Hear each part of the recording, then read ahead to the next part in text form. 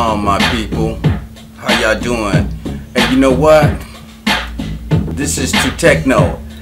Hey man, you had said something about you was having some problems, some issues with that Midi out on the Roland MC303. Well, you know what? I'm gonna go ahead and break it down today. Now, there's this button right here. It's called the shift.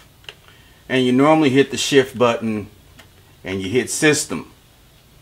When you come over here to where it says system, from that point you hit the arrow. Let me go back. That LOP1 stands for playing back a song repeatedly. It's a song loop. So push that over, and this right here, it takes you into where it says pedal and function. That means that if you have a foot pedal plugged into it, if you hit the foot pedal, it would change it into the function. Or this one right here says pedal, and it's like this stands for patterns registered in the currently selected pattern set will be registered one by one as the next pattern. I didn't normally do that kind of stuff, but this pedal, where it says EAP, which mine is messed up, so it basically means tap. The pedal switch will perform the same function as the tap button, you know, when it comes down to your rhythm is going fast and you hit the tap and it slows it down. And let me see, take it out of that EPS.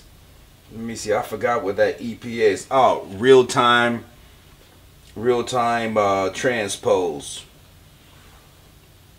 That's cool. I'll take that. Here it is right here. This is it. And remember, it's the shift and system. At this point here where it says SY1, that INT is standing for the internal sequencer will operate using its own internal tempo clock and will transmit MIDI clock messages. If MIDI clock messages are received from an external device, they will be ignored. So it's in an internal now. So when it's in internal, that means it's going to play off its own. Now, if you hit slave here, then that means the MC303 is going to be in slave mode. So basically, if you had another drum machine that was MIDI'd out to the input of this, then you can slave this machine, and then it's going to play back in total synchronization. Now, this is the deal. So when it comes down to these parts here, let me show you something right quick. And then you hit shift, and where's that button? Okay, out. Now y'all see my buttons is broke, right? So what a dude gotta do, you gotta go and hit. Okay, so you hit shift and you hit output. At this point here, you got this PR internal stands for the internal sounds of this one. If you go to this one, that's pattern 1, internal. Now if you hit external, that means the sounds of the Roland MC3 is going to be transmitted out. And then you can hit, sometimes I'll do this, I'll send a couple of them out. You know what I'm saying? But I don't want all of my sounds out right now because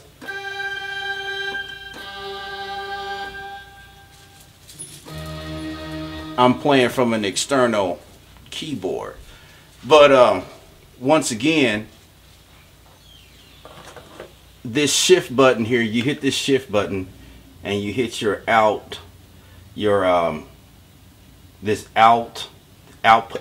assign, and then that's going to put you into this screen where you're able to go and transmit. Either your sounds are going to be internal or you're going to send your MIDI messages out. And once again, hit that shift button and that system button right there, and go up here in internal. There you go. All right.